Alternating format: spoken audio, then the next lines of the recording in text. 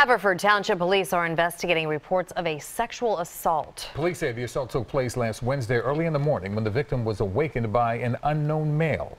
Eyewitness News reporter Kimberly Davis joins us from Haverford with the latest on this investigation. Kim?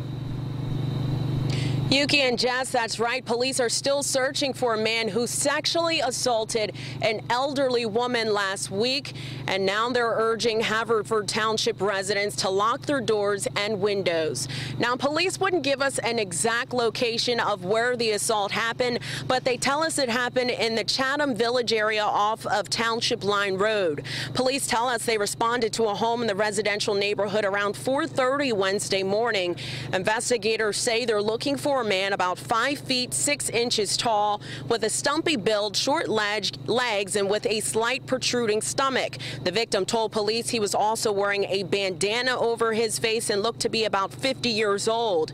Detectives believe the man entered her home through an unlocked door or window. Detectives were also able to recover DNA samples from the victim and the suspect's fingerprint.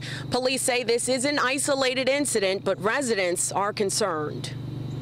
It gives me the chills, it just makes me worry, especially about senior citizens, because if they live alone, they're defenseless. It's not something that happens here, but I think we all say that these days. It's not something that happens here, so it's really important to be aware of what's going on.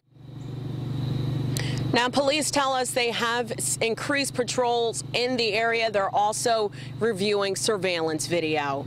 We're live in Haverford Township. I'm Kimberly Davis, CBS 3 Eyewitness News. Kimberly, thank you.